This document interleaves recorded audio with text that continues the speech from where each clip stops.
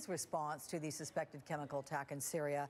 Meanwhile, the president tweeted that Syrian President Bashar al-Assad will have to pay a big price, and then going as far as blaming Vladimir Putin for supporting the Assad regime.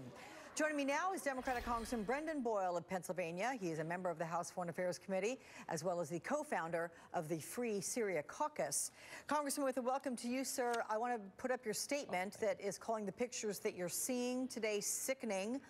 Last week, I know that you co-led a letter with Congressman Steve Stivers to President Trump, urging him to work with our allies to respond to Assad's continuous use of chemical weapons. So, do you expect any action, and if so, what kind, to follow the president's tweets this morning? Well, thanks for having me on. And as I mentioned in my statement, the scenes that we're seeing are sickening. But I want to point out, this is not the first chemical attack to happen. It's not the first this year. This is now the 8th chemical weapons attack to happen. And we know that it is not just possible that they will continue, it is likely that they will continue. When I co-wrote that letter to the Trump administration last week, unfortunately, the response from the administration was to announce a full withdrawal from Syria. That just creates a total vacuum which can be filled by the Assad regime as well as by Russia and Iran. So I want to see two things. First, I would like to see, frankly, it's something we've been pushing for some time, and that is holding Russia accountable for the actions of Assad in Syria, and that means with real sanctions, number one. And number two, and this might go a little further than some of my colleagues would be comfortable with, we do have to explore militarily the option of at least degrading, if not crippling, Assad's air force, because it is through his airplanes that he is able to deliver these chemical attacks. If we could take out those planes, we should be able to do so at a relatively little cost and not requiring troops on the ground. Well, you will remember that the president, in his response to what he found morally reprehensible with the chemical attack last year, he did do specific surgical strikes on those places that would launch those weapons. Granted, it was too little in terms of the overall big picture, but here we are again a year later. I mean, how likely is it, do you think that your second proposal is even possible?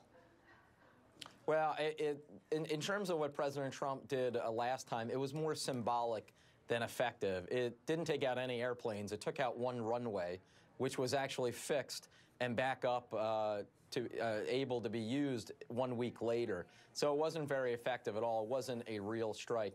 In terms of the ability of the United States as well as other Western allies to degrade Assad's air force, this is something that our military has to explore, the pros and cons. But at the very least, the first thing I strongly suggested, which is real sanctions against Russia, that is something that we can and should do, and I do think there's bipartisan support for that on Capitol Hill. Of course, we know with President Trump, there has been a lack of willingness there. What about the president, and I want to get your reaction to the tweet that he put out there blaming President Obama, saying that if President Obama had crossed his stated red line in the sand, the Syrian disaster would have ended long ago? Well, you know, it's funny because as people quickly found online, at the time, Donald Trump was tweeting the exact opposite, not to act in Syria, do not do anything. He had something like 4 or 5 tweets along those lines. He put that of course, out now in he 2013, says something. You're right. Yeah, so now he says something the exact opposite.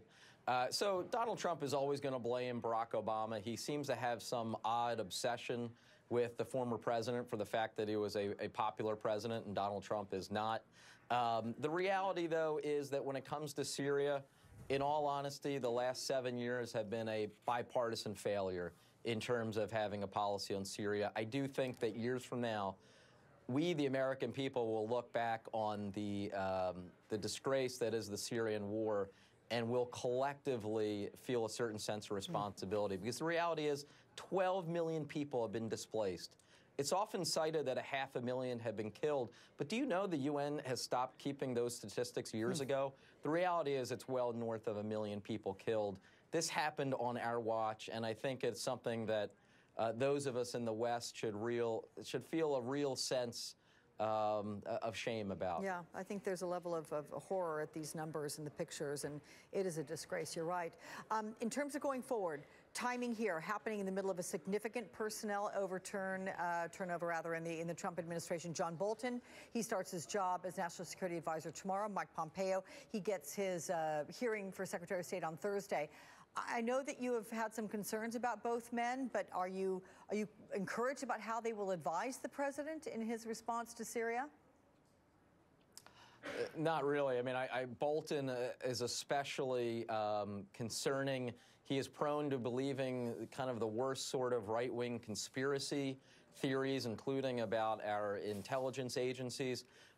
So the fact that some of the more stable members of this administration, like McMaster, are leaving and being replaced by someone like Bolton is more cause for concern in my view. I'd also just point out the incredible turnover in this administration. It's exactly why more mainstream Republicans are actually cautious and unwilling to join this administration, because the reality is almost every person who works for Donald Trump comes away from the experience diminished. All right. Democratic Pennsylvania Congressman Brendan Boyle, thank you so much for weighing in. Appreciate that. All right, thank you. Coming up next in American Dream, we've caught up with the Central American caravan of migrants in Mexico to see